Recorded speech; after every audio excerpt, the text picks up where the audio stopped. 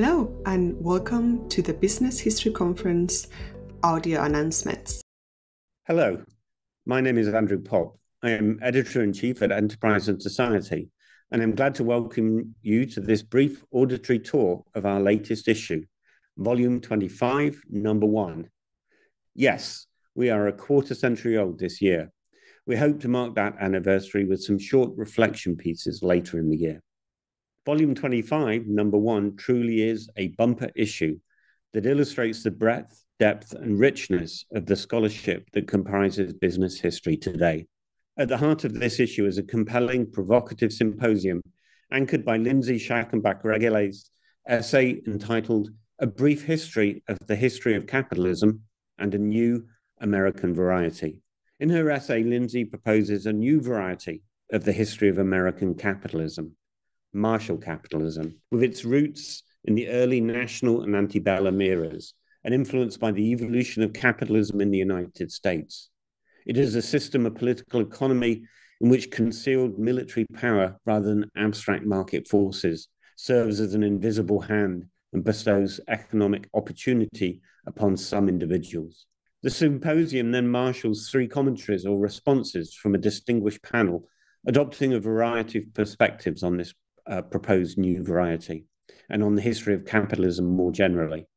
The panel comprises Brittany Farr, Katie A. Moore, and Sharon Ann Murphy. Rounding the symposium out is a short rejoinder from Lindsay. Despite carrying this substantial intervention, the volume still finds space to carry no less than 8 full research articles.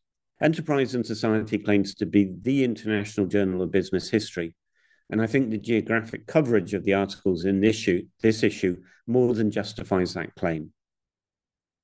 First up, I want to highlight a suite of 3 articles on Chinese topics. The growth of Chinese business history in recent years has been one of the most exciting developments in the field for some time. Together, these 3 articles indicate the scope of what has already been achieved and the promise of that yet to come. The 3 articles are Marketing the Multinational in Shenbao, Shanghai, 1872 to 1889, by Peter Gibson and Simon Veal. Banking on Women, the Shanghai Women's Commercial and Savings Bank, 1924 to 1955, by Jackie Wang. And Electric Pioneers, National Lobbying, Technology Transfer, and the Origins of the Chinese Electric Lamp Industry, 1921 to 1937, by Gathan Moazin. Moreover, we stay in Asia for a further fascinating piece of work, Crafting a Post-Colonial International Identity, Malaysian pewter company Royal Selangor's Branding Strategies, 1970 to 1992, by Yen Ni Yong.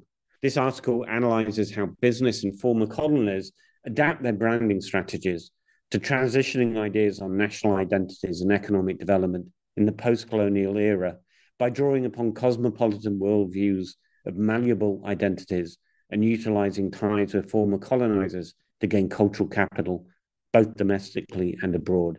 This is a highly original piece of work that personally I'm particularly pleased to publish. Adding to the impressive geographic reach of the issue is Rob Aitken's Numberless Little Risks, Tropical Exposure and Globalizing Actuarial Discourse, 1852 to 1947. The article explores how life insurance and imperial meaning-making are deeply implicated in each other.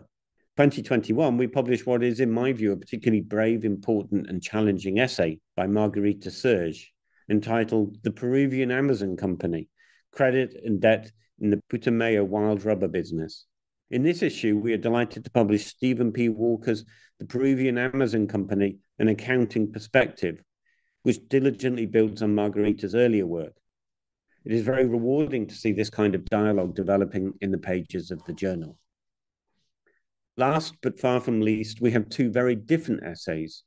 First, Lewis Wade takes us to early modern France to explore underwriting empire, marine insurance and female agency in the French Atlantic world. This exciting article is already garnering all kinds of attention.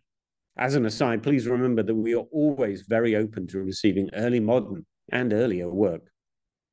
Finally, though, of course, as an editor, I never have favorites, it does give me great personal pleasure to be able to present to you Simon Mullen's Witch Hunt in Washington, Ronald Prane, Robert F. Kennedy, the McClellan Committee, and the Investigation of International Business in the Cold War, which forensically examines exactly what happened when, in February 1956, Ronald Prain, chairman of the Rhodesian Selection Trust group of mining companies, was subpoenaed and appeared before the Permanent Subcommittee on Investigation of the US Senate Committee of Government Operations. I've always been a sucker for a good microhistory, and this is certainly that. That's it for now. Of course, the second number of the year is already rapidly taking shape, and I look forward to introducing its exciting contents to you very soon.